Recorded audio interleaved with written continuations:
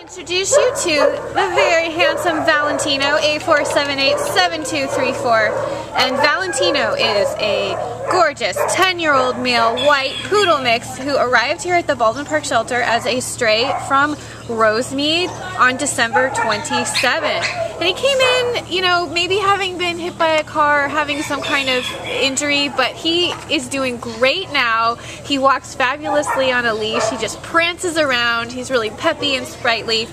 He's been non-reactive to the other dogs that he's been around. And he is 12 magnificent pounds. So as you can see, he does like treats. Likes treats quite a lot.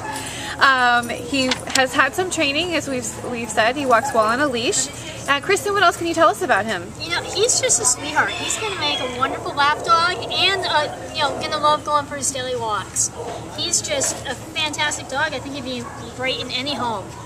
Absolutely, and he does have, the vets here have noticed that he has a low-grade heart murmur, a grade 2 of 5, which needs to be just evaluated by an outside veterinarian to determine what, if anything, needs to be done to manage that. But in some cases, you know, it's medication. In other cases, nothing at all. So, can we see your face, buddy, one last time? Just this little handsome guy with the friendly wagging tail and the super sweet face is Valentino A4787234, and he's here at the Baldwin Park shelter. Please come meet him. He's like, I want the treats and I want them now. Yeah, honey, if you'd stop spilling one over. Good boy.